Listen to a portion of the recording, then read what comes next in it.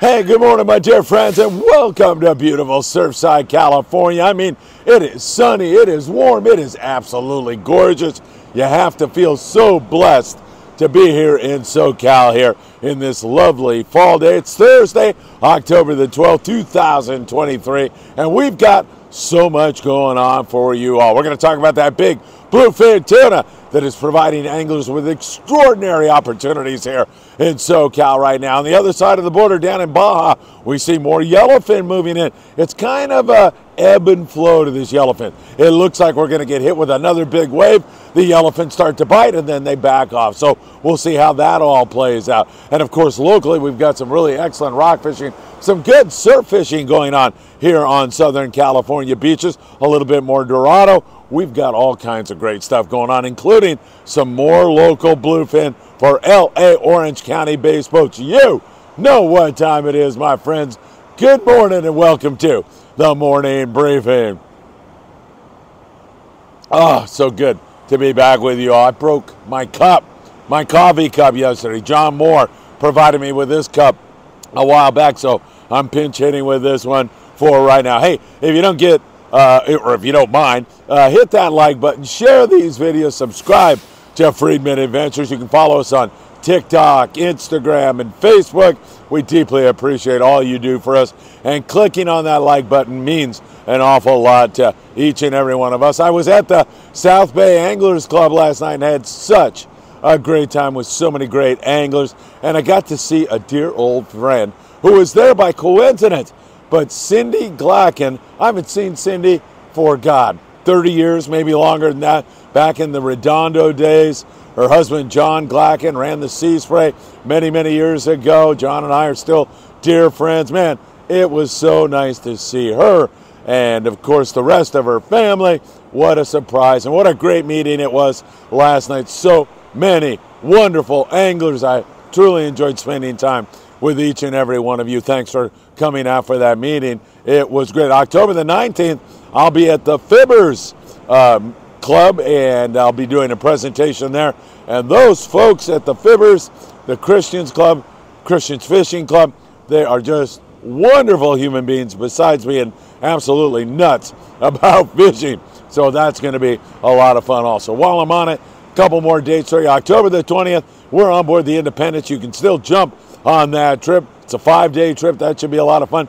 November the 3rd, the last trip of 2023. You can jump on board the Horizon out of H&M Landing in San Diego. I'll be there shooting our last video. December the 2nd, our Christmas party at the Redondo Beach Rod and Gun Club. You're going to want to be there. Patreon members, Friedman Adventures, Patreon members are free. You're going to get a great meal. You're going to have a lot of fun. There's going to be great raffles. There's going to be games and God knows what else. It's going to be a great way to kick off the Christmas season. December the 2nd, Redondo Beach Rod and Gun Club. Send me a text if you would like to attend, and I'll get you on the list. All right, let's jump into it. We'll go south of the border down there for the boys that are fishing out of Ensenada. While it's not every single day, they are encountering more yellowfin tuna if they're willing to make a pretty good run down to the south. Out in front, there's still a possibility of some bluefin tuna. Kelps are holding, oh man, I don't know, what, 20%? It seems like there's a lot of dry kelps, but every 2 out of 10, maybe you'll find a Dorado or more, or some yellowtail. Even tuna get on the kelps, as you well know, yellowfin and bluefin tuna. But most of it's going on down to the south right now, where there's 66 to 68 degree water on the Peanut Bank, on the lower 500. Those two areas have been producing pretty good for blackfin sport fishing and other pongeros and operations out of beautiful Ensenada. If you want to fish the local area, there's still a lot of big bonito around. There's also some yellowtail zooming around there. Plenty of rockfish and decent calico bass fishing on that rugged, beautiful, pristine Baja coast. Man, I love fishing the Puna Banda area. It is absolutely a gorgeous part of our world. And once again, feeling blessed to be standing here. I'm always feeling very blessed when I cross the border and get to go to Mexico, see so many great people, experience the culture, the food. Man, I just absolutely love it. So some good fishing down there. Let's bounce you up here to the San Diego area where the bluefin tuna bite is back on again. I was out on that 2-day trip, and it kind of took a dip on most guys. It was ploddingly slow kind of plunker bites going on, but it's much better, and it seems to be swinging upward right now. This thing is a long way from over. You're going to get those occasional dips in the counts, especially when Phil Freeman's on the water. Man, it all goes right down the drain when I get out there, but you'll get those dips, and I fully expect it to come roaring back. And with the amount of squid that guys are seeing when they wake up in the morning on the 43, on several other areas, there is a lot of market squid pushing in to Southern California, and that just bodes well in terms of the food chain, in terms of holding that bluefin tuna right here. They're not going anywhere. They got plenty of food right here, including it also bodes well for our spring bite in 2024. I know I'm getting ahead of myself, and we have to have more of that squid on a consistent basis, but this is truly a really, really good sign. So that bluefin bite settling down. Brian Braga on a 3-day trip on board the Legend said it was one for the books, man. Absolutely great trip. 29 guys, 3 days, 174 on the bluefin tuna. I don't know how you can beat that. Some boats that had limits of bluefin. Now, remember, that is 2 fish per angler per day. 3 days is what you can take. No matter how long the trip is that you're on, you can only take 6 bluefin tuna on a given trip. Tribute, limits of bluefin tuna, 9 yellowfin tuna. Highliner, limits of BFT. Pacifica just missed on limits. The Pegasus, limits for a 2-day trip. The Tomahawk, limits. Man, you're talking about some really outstanding fishing. The size of the fish varies. You have that 10-pound bluefin tuna up to that 20-pound bluefin tuna in a lot of these bites. But that's about the grade of fish. So 20-pound fluorocarbon, www.opsonusa.com will do you just fine. You can catch these fish on 20-pound. Now, you don't have to fish 20. I'm telling you, use it if they're finicky. Use it if you can't get a bite. And that way, you're going to get more bites and catch more fish. I will tell you that right now. You have to drop down to 20. But, as always, as I tell you all the time, make sure that you're throwing as heavy a line at them as they will bite. And then you don't have to worry about getting chewed off. And, you know, the longer you're on these fish, the more likely it is something's going to go wrong. So, as heavy as you can get away with. In most cases, that's 25 to 30 pound, but sometimes you might have to drop down to that 20 pound. Choose a good hot bait.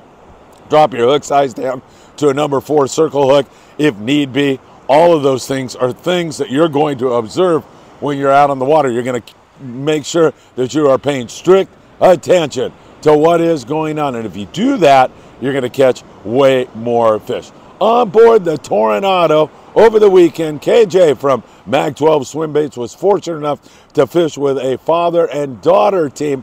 Efrain Vasquez, Efrain, mi hermano, hace demasiado tiempo. It's been way too long since I've seen my buddy Efrain, and his daughter is some kind of a fisherman. Let me tell you, Yared was on board the Toronado. She had 8 bluefin tuna that she caught all by herself. My hat's off to you for really doing such a great job. Fantastic job for her. And man, the technique she exhibited, she knows how to pull on a fish. She knows how to choose a good hot bait. She knows, because of Dad, exactly what to do.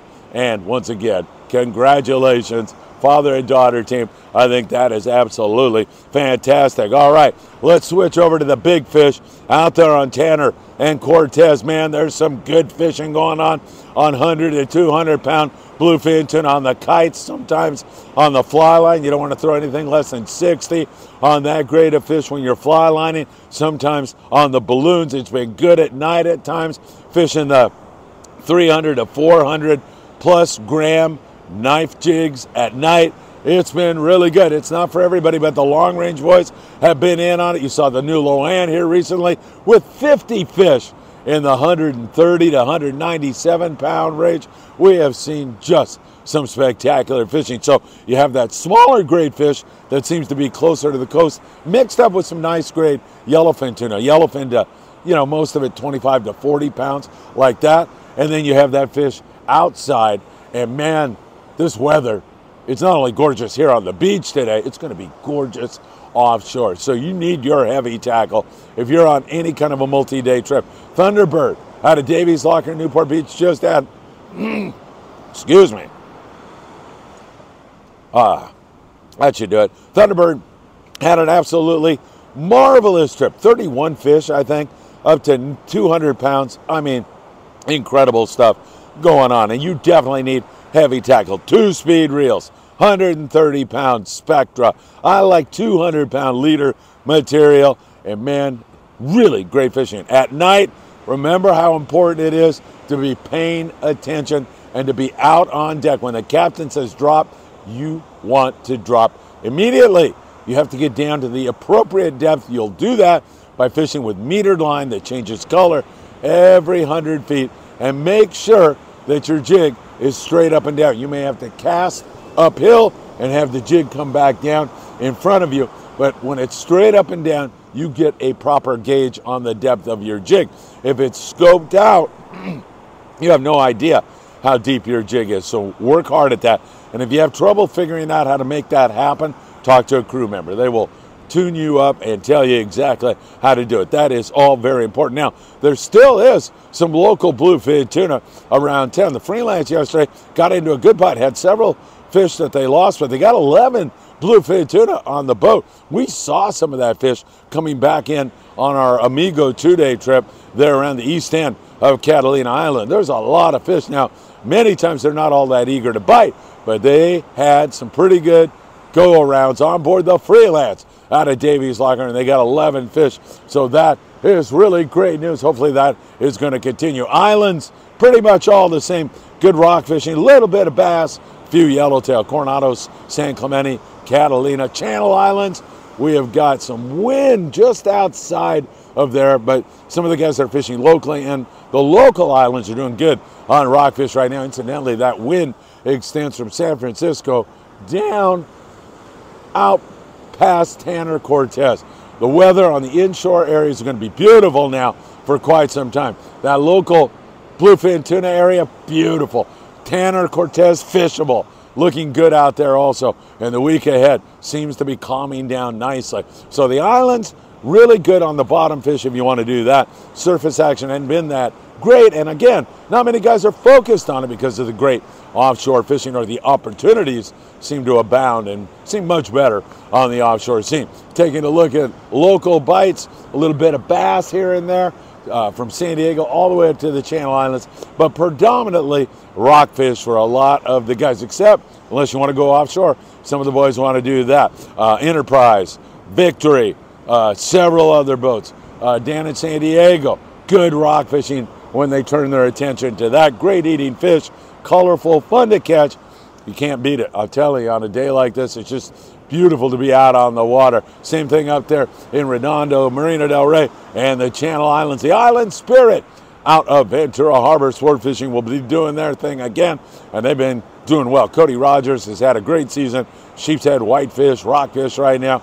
Same thing up there for many other guys. Haven't seen all that much bluefin lately, but they've had some weather, and they do have some weather offshore up there still here, but that is slowly but surely starting to go away, become a thing of the past, as we really want to see. All right, good surf fishing going on for many guys. One problem here today is there's a lot of salad in the water, a lot of seaweed, but it's starting to look pretty good, and man, doesn't that look like fun right there? Looking good out there. So once again, a little bit of salad here. So if you're throwing a jig like I like to do, I like to throw a 3/4 ounce chrome crocodile, catch some yellowfin, croaker, occasional halibut. That's always fun to do. But digging up sand crabs, perhaps the best way you can do it, and fishing those sand crabs on light line. Corvina fishing's been good from San Diego all the way up into the Santa Monica Bay and above.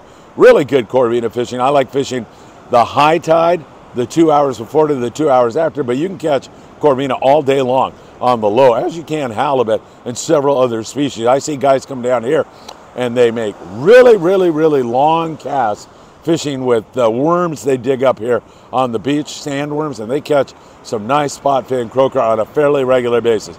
If you don't feel like wrecking your back and digging up sandworms, Big Fish Bait and Tackles right down here on the corner of Seal Beach Boulevard and Pacific Coast Highway. They've got all your bait needs, but they also have some extraordinary opportunities in tackle, whether it's surf fishing tackle or anything more. And they can help outfit your boat. If you needed your boat completely outfitted, electronics, tackle, all of that, I can help you put you with the folks at Big Fish. Just send me a text, 657-227-6459. We can get your whole boat outfitted with electronics, tackle, everything you'll need to make your sport fishing dreams come true. All right, my friends, what can I tell you? It is gorgeous here this morning. I hope you get an opportunity to get out and enjoy this, whether it's on a walk. And don't forget, Walk with Phil, my new channel on YouTube. We're all trying to get healthier together. We're trying to put more years in our life. That's what we're trying to do. Walk with Phil, subscribe today. Whether you get out for a walk or you do some surf fishing or you jump on a sport boat, I wish you all the very, very best of luck. So, what I see for your future, if you're jumping on a boat here in the next 48 or 72 hours, I see the bluefin biting. I see the weather coming down. I like when those stars collide. It's looking really, really good. Have a great day. Don't forget, like, share, subscribe, and make sure you leave a comment down below. And you can catch us on Instagram, Facebook, and TikTok. That would be great. Don't forget those really special dates. And don't forget, December the 2nd, our Christmas party. I'm looking forward to that one. Send me a text, reserve your spot. Patreon members are 100% free with a great meal and a lot of fun at this event. We will see you there. Have a great day, and as always, I hope to see you really, really soon.